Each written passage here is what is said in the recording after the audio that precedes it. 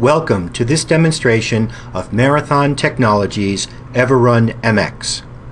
everRun MX is the industry's only software-based fault-tolerant solution for SMP and multi-core servers and applications. It offers application availability and the performance required for today's mission-critical applications. I will begin the demonstration with a brief introduction to Marathon Technologies. Then I will review everRun MX's architecture. The demonstration will begin with an introduction to the everRun Availability Center, or EAC, followed by a demonstration of resilience to component failure, multiple component failure, and total system failure. Marathon Technologies has a track record of delivering cost-effective, fault-tolerant solutions for Windows applications. We have customers around the world in a wide range of industries and vertical applications. Our patented compute-through technology keeps critical applications up and running wherever downtime is not acceptable. everRun MX ensures application availability around the globe. We have customers around the world in a wide range of industries and vertical applications. We have over 14,000 deployments, keeping mission-critical applications available 24/7, 365 days a year. One of the key differences between Marathon Technologies and other companies is our philosophical approach towards preventing failure as opposed to recovering from failure. Our proactive approach keeps your applications running. We provide a simple-to-manage, comprehensive platform that is both performant and reliable. Our products are designed to keep applications running no matter what. We call it application availability. In today's always-on world, businesses need to service their clients, their customers, and their users 24/7. Using everRun MX, businesses can now offer continuous availability as part of every IT cost-effective solution. everRun MX is unique. It is the world's first and only software-based fault-tolerant solution for SMP and multi-core servers. Customers are able to purchase their brand of server, install everRun MX, and transform them into a unified, fault-tolerant platform that offers performance and protection at a cost-effective price point.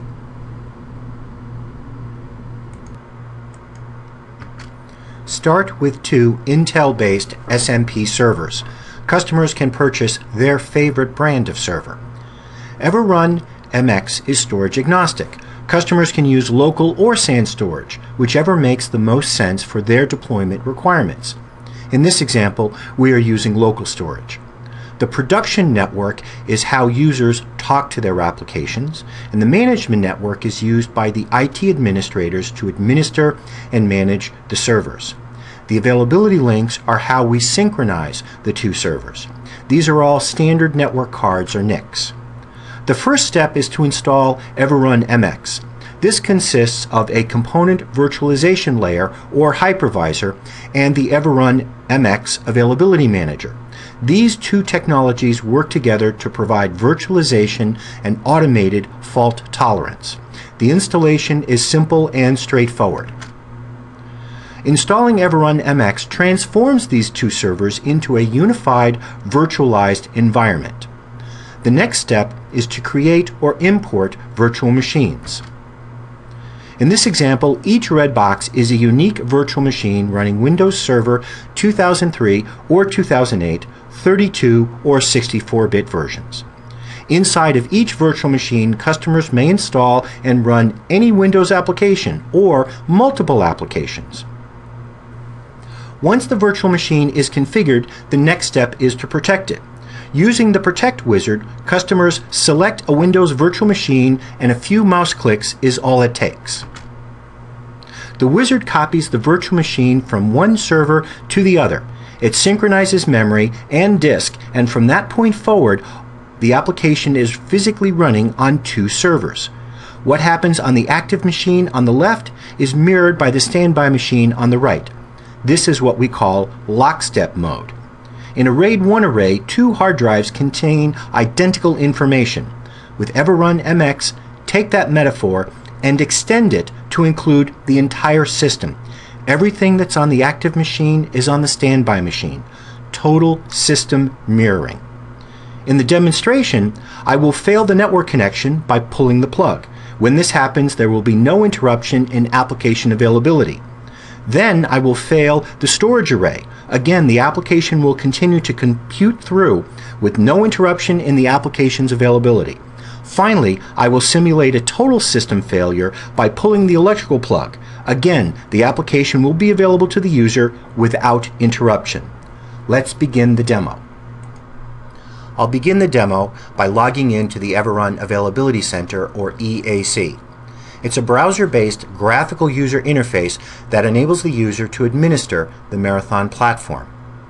Once connected, the EAC populates the workspace with current status. The green bar at the top of the screen is the taskbar.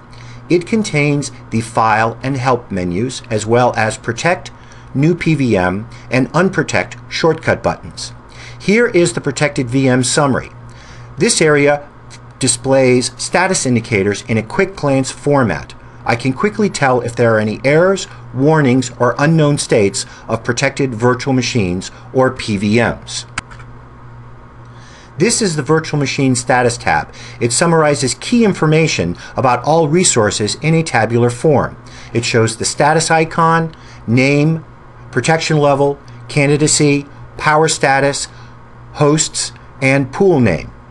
This portion of the screen also contains the everRun Log tab, which tracks progress and lists information about tasks running on an everRun protected VM. Here is the resource pane. It displays an expandable tree view of resources on two tabs. The Virtual Machine tab displays all virtual machines or VMs in the pool. The Host tab displays all physical servers or hosts in the pool, as well as pool resources such as snapshots and templates. When I select a VM in the resource pane, the EAC automatically highlights the same VM in the Virtual Machine Status form, as well as the Detail tab. As I work with virtual machines, the Detail tab changes. It displays context-sensitive tabs that include detailed information related to the selected virtual machine.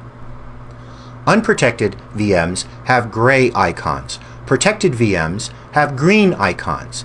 Each icon also displays either a red halted icon if stopped or a green running icon when running. I have two physical hosts or servers, Fred and George. They're running 4 PVMs. I also have 2 unprotected virtual machines.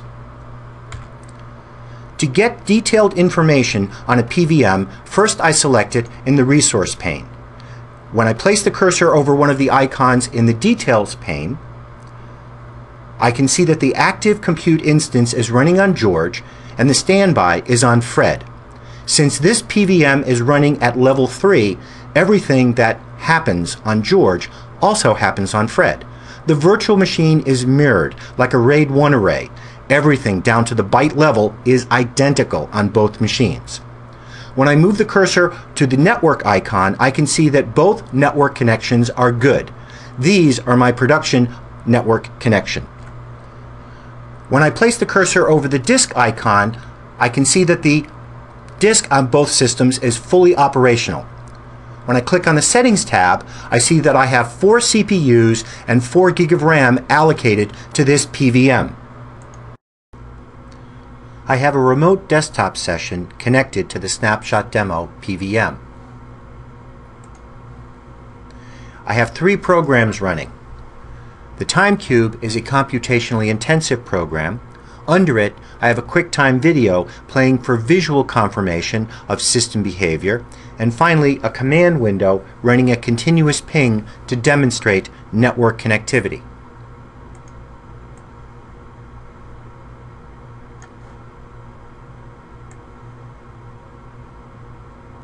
In this window, I have a webcam pointed to the back of the 2 servers. This is Fred and this is George. I'm going to simulate a network card failure by disconnecting the network connection from George.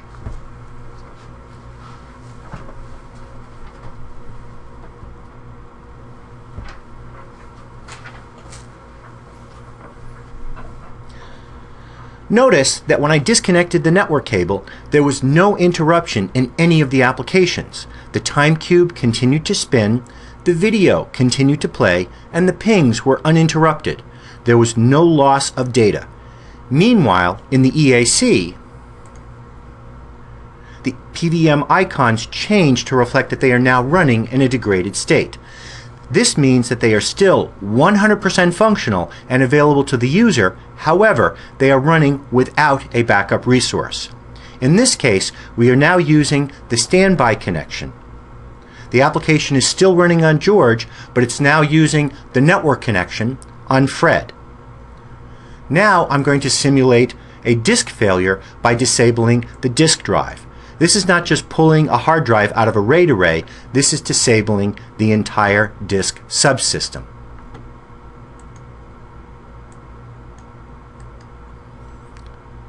I'm going to click on the icon, it asks me to confirm, I say yes. It takes a moment for the workspace to recognize that the system is now running in a degraded state.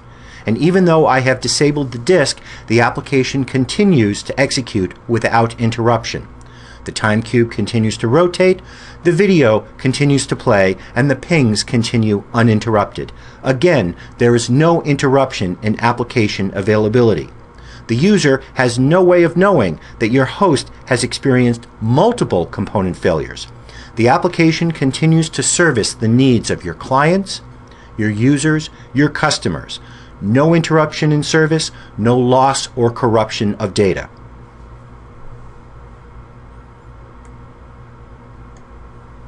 Now I'm going to simulate a total host failure by pulling the power plug.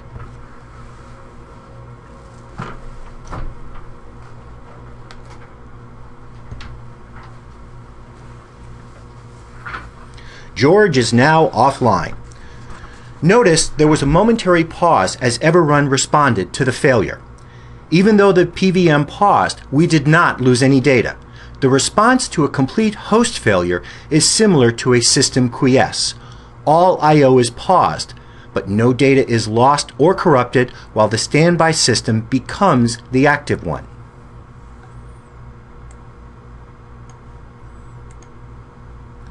The EAC now shows that George is offline and Fred is now active. When a host fails, there is a momentary pause as we recognize the context has to switch from the active system to the standby system. But while this happens, there are no lost frames or lost computational accuracy or lost pings. The user never knows a host has failed. The application continues without interruption. I've simulated single component failure, multiple component failure, and total host failure. And in all cases, there was no interruption in the PVM's ability to service the users. They never knew because everRun kept the PVM running despite all of these hardware failures. everRun MX ensured application availability despite multiple hardware failures. Now let's take a moment to talk about the repair process. What's necessary to bring the host back online?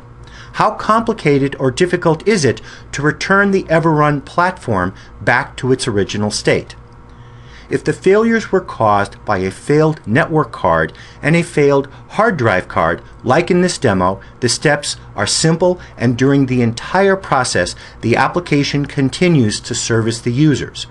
There is no interruption in application availability or performance impact while everRun MX repairs itself. First, replace the failed hardware components. Then, power up the host. everRun MX will do the rest. When the host comes back online, everRun MX will recognize it, and then it automatically resynchronizes the host and completes the self-healing process. everRun MX automatically returns the platform to the state it was in before the components failed. Restoring everRun MX couldn't be any simpler. This concludes our demonstration of everRun MX and its resilience to component and system failure. Thank you for your attention. As you've seen in the demo, everRun MX provides continuous availability to any and all Windows applications without expensive hardware or cluster complexity. If an application runs on Windows Server 2003 or 2008, it can be protected by running it on everRun MX. everRun MX offers customers unprecedented protection and scalability with the industry's first and only fault-tolerant SMP software solution. Marathon Technologies has partners around the world who can help you design, train, deploy, and support your applications or solutions wherever they are. For more information, please contact us at marathontechnologies.com. Our phone number is 978-489-1100, or follow us on Twitter at MarathonTech. Thank you for your attention. Have a great day.